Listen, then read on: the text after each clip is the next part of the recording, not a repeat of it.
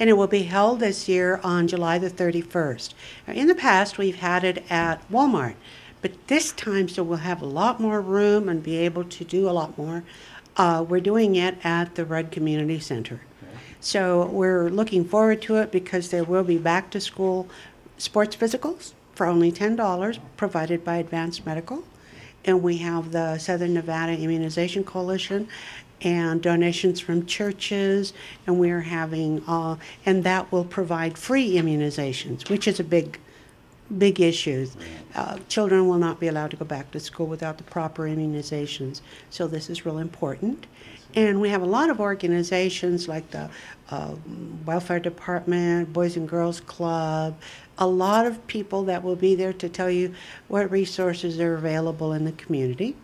And we have one huge surprise that I can't tell you anything about, but people need to come out there. And of course, we'll have the child safety seats. The fire department will be there. There will be fingerprinting by the volunteer group of the Sheriff's Department. Sheriff's Department will be there. Children should not miss this, their parents and the children. And of course, there's always little goodies for the kids. Right. Yeah. We do this just about every year. We do it, this is the 4th year. Okay. And as I said, it is a different venue, but we're going to have all the same things that we usually have, and it will be held from 10 to 2. So we're really looking forward to a huge turnout. You were telling me earlier there was some concern that you may not have the immunizations. Well, that's because it is so costly to do. And the Southern Nevada Immunization Coalition has stepped up, and we're trying to raise some money to help them because they do it through fundraising.